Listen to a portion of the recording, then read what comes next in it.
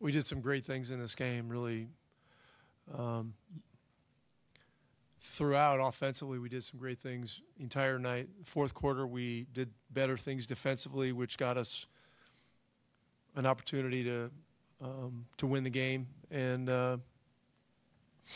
yeah, I mean, unfortunately, you know, we just had a couple things happen. We never should have been in overtime. You know, we know that. There were a couple of errors that we made that we'll learn from. And so,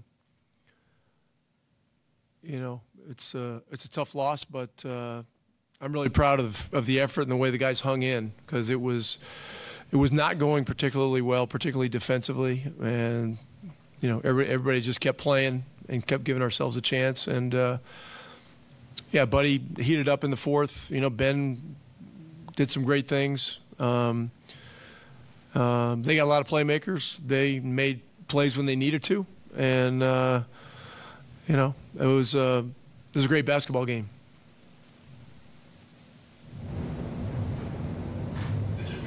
It's just you, but yeah. It's just you. You can leave. Oh, I'm sorry. No, you're all good. Some other people in there. My apologies.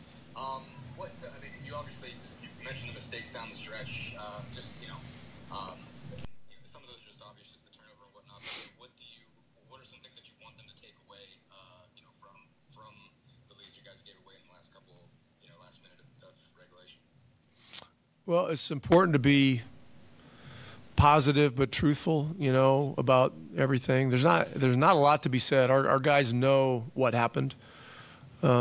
We just need to get stronger from this. You know, growth in life and in the NBA seldom happens without some real adversity and some real trauma, you know, and so we got to learn from some of the things that happened, and we got to build on some of the good things we did, especially down the stretch. I mean, you know, with Harden out there, you know, it forced us to do some different things defensively to get the ball out of his hands and scramble around. Miles made some amazing blocks. You know, we came up with loose balls and rebounds, and you know, did some, you know, phenomenally great things to get a lead late. And you know, unfortunately, we just couldn't hold it in regulation.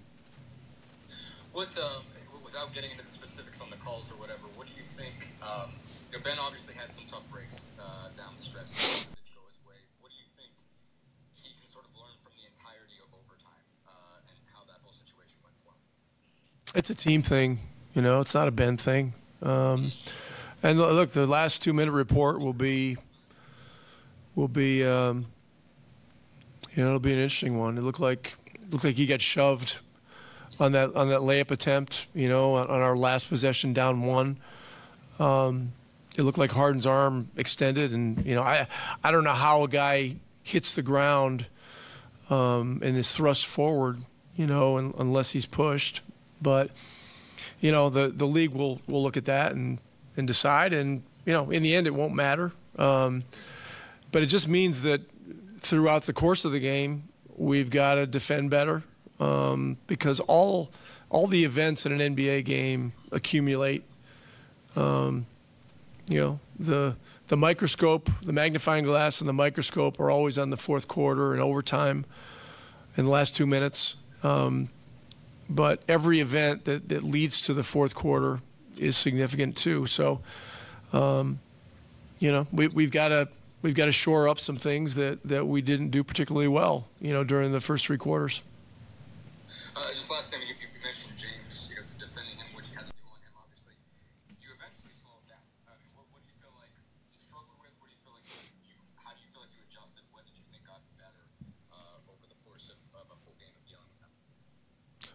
Well, we double teamed him and did some other things, and you know, just to take him and their team out of rhythm some. And you know, Ron did a really good job with his defensive calls, and it gave us a great chance, you know. So and that's all stuff we gotta build on. You know, it'd be great if you could just say, hey, we'll play Harden straight up, and you know, we'll be okay. But I've been seeing this guy for I don't know how many years, counting everything in the West, and he's a former MVP. He's a great player, and he puts a lot of pressure on the officials, and so sometimes you got to do some overtly aggressive things to make other guys beat you. And once again, I thought Miles played a great game.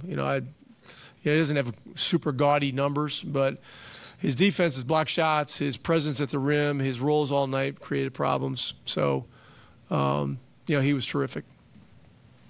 Thanks, Rick. Thanks, Dustin.